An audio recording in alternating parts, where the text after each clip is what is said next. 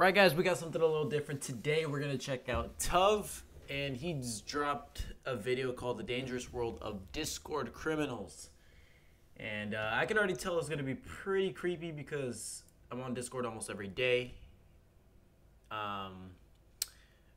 But yeah, bro, like, you gotta be safe online. There's some weird ass motherfuckers to chat, but later became the main way of online communication. I'm sure you own the app yourself and are probably in a handful of servers, but with more than 150 million users worldwide, there's bound to be some illegal activity here. From posting illegal government documents to straight up posting No a fucking murder way. you just committed to a random server. Today, we're talking about the dangerous world of Discord criminals.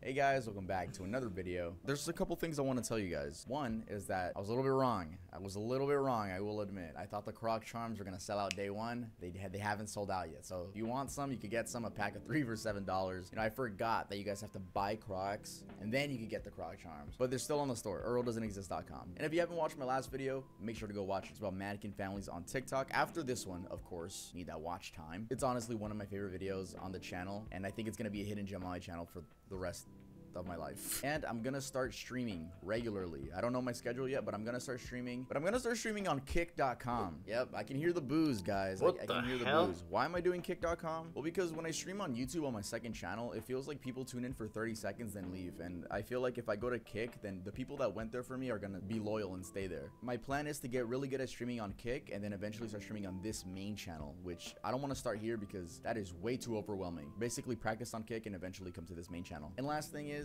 I'll give you guys a sneak peek to the next Earl plush. It is a collab with Freddy Fazbear. Look at that. Look at that. Look at that. Damn, Earl kinda goes and hard. Freddy Fazbear collab. Not official. I'm gonna have to keep saying it's a parody. But they're currently being made, and we're going to be selling 500 at some point, so don't be spamming me. Today we're going to be talking about Discord criminals. People that have used the Discord app in a significant way with their criminal story. If you guys want to join my server, the link is down below. It is discord.gg/tuv, and that's really it. Let's get straight into the video.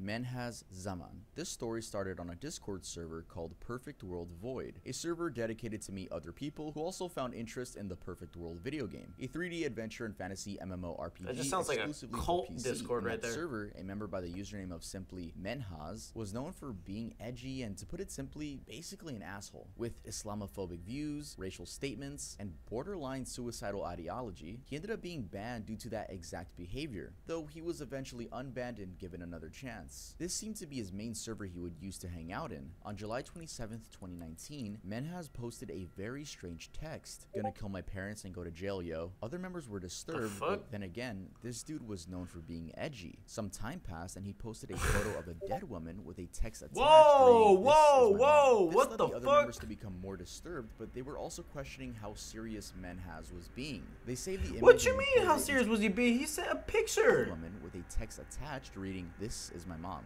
This led the other members to become Bro, that's not. but they were also questioning how serious Menhaz was being. They saved the image and I don't know who decided image sites, but that being edgy and being just fucked up is a good thing, or why people are doing that online. It's like, bro, you're not cool. In the reverse image results, so no, this image might actually be original. Sadly, after that, the same fate was brought upon his grandmother. He also sent that image to the server, but what were the members supposed to do? They had no information about him. Menhaz actually went back to playing Perfect World after committing the 2 murders. Creepy, right? It wasn't until then that a member joined his game and was able to get his IP address and find out he lived in Toronto, Canada. But still, it's hard to get someone's actual address from just an IP. You just get a general location. Then he threatened to kill his father and sister when they got home later that night. Unfortunately, this came true, as he murdered his sister first, and then about an hour later, he murdered his father. The police ended up arriving, and the members have different stories on how the police was led to the right address. Like I said before, there's the IP address story, and there's another story that Menhaz had sent money to another member using PayPal, and that person was able to track down his location from PayPal. Before getting arrested, Menhaz went out to the dark web? text, "I've just slaughtered my entire family, and will most likely spend my life in jail if I manage to survive. I hope I made you laugh at one point or another. I hope you remember the good times.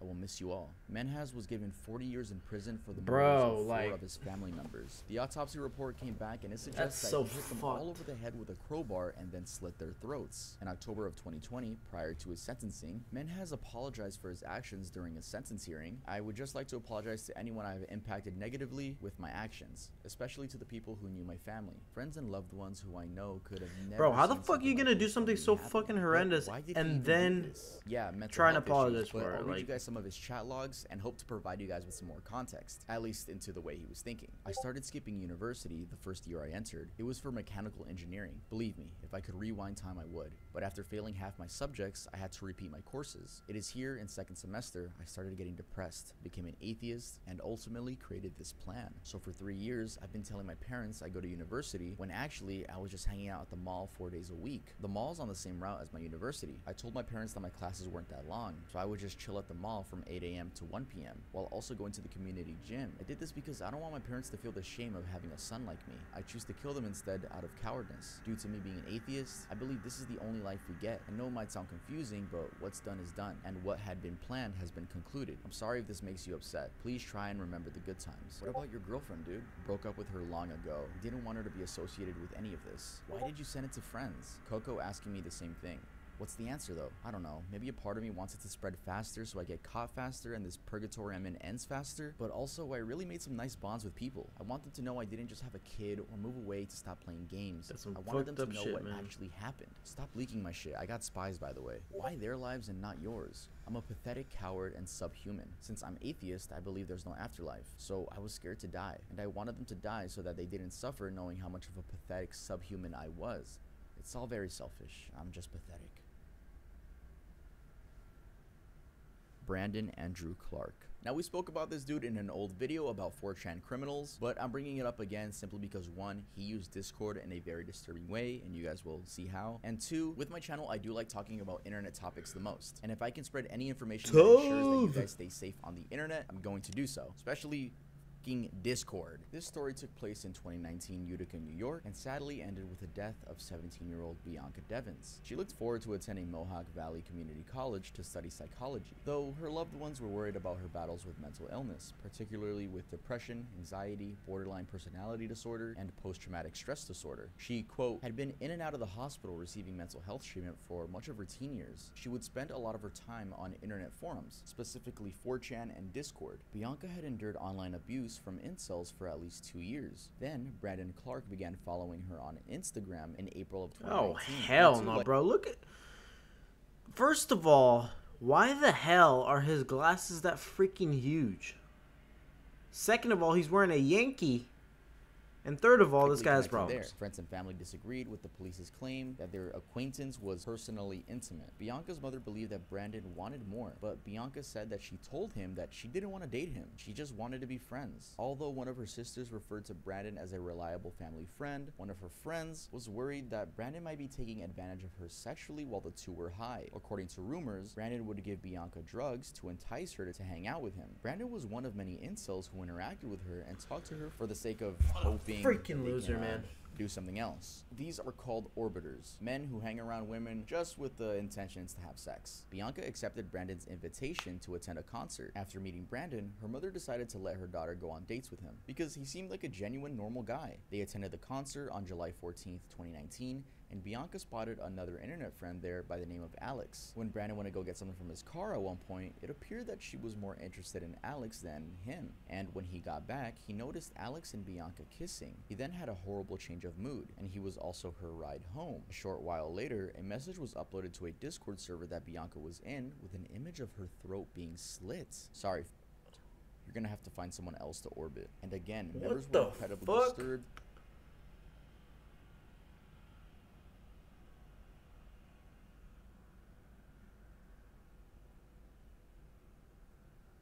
Reverse image searched it, found nothing, and there was really nothing they could do. There's another screenshot.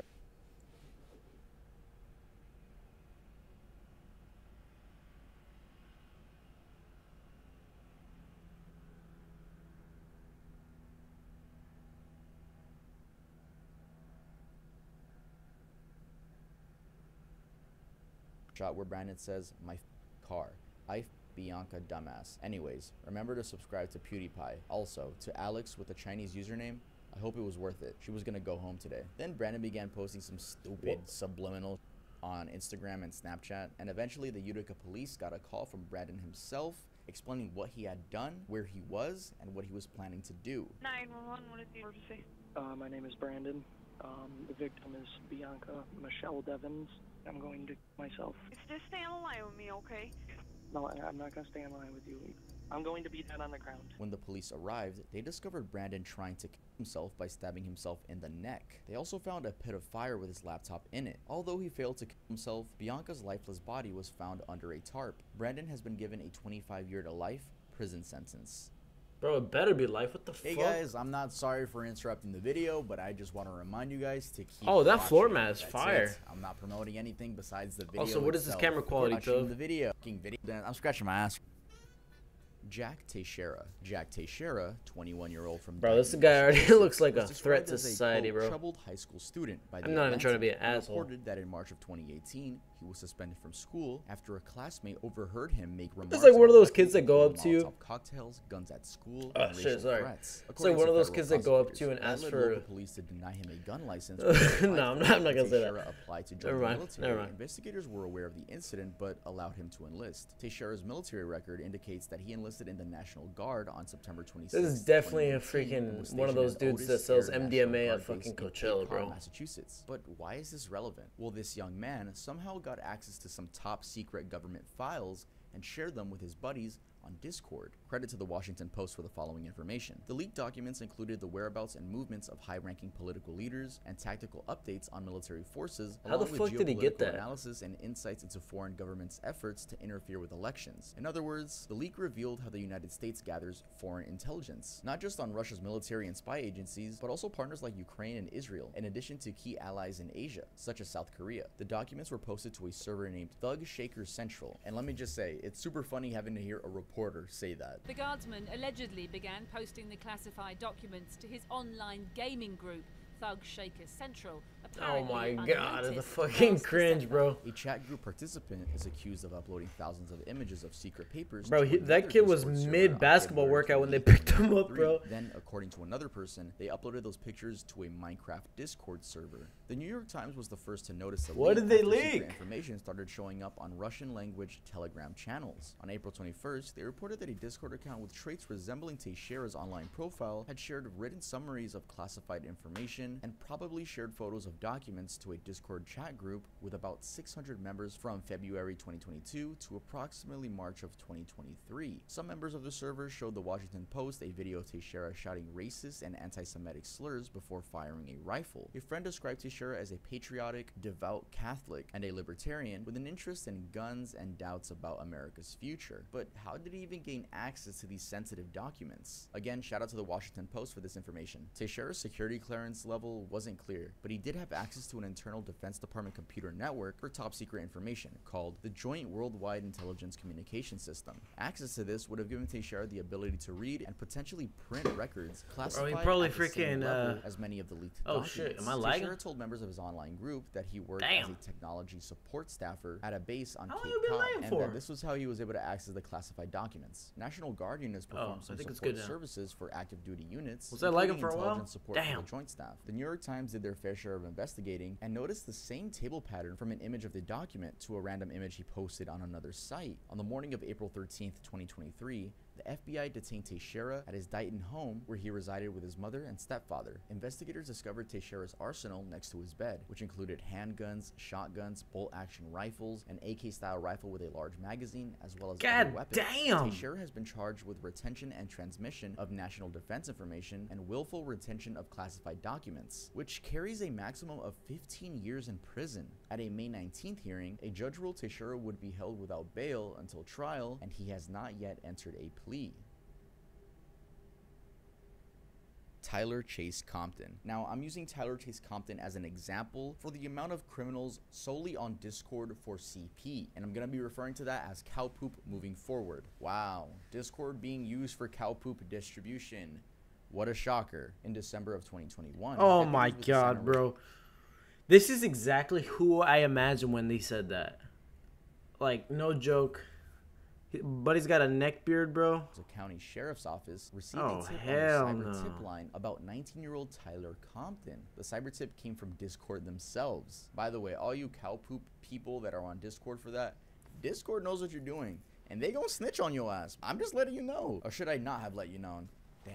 Okay. Deputies quickly served a subpoena on AT&T does not claim that regarding the guy. phone number, and deputies also requested information from Discord, but they claimed that the account had been removed. They carried out a search warrant at the residence on April 18, 2022, and took an HP laptop, a piece of paper with email addresses and passwords, a USB, a Samsung cell phone, an Acer desktop computer, several CDs, a piece of 5x7 paper, a blue cell phone, a TCL cell phone, and an iPhone. The amount of cow poop on those devices had to be fucking insane. Not to mention that this Tyler dude, bro, 19 years old? Like, you basically just turned into an adult.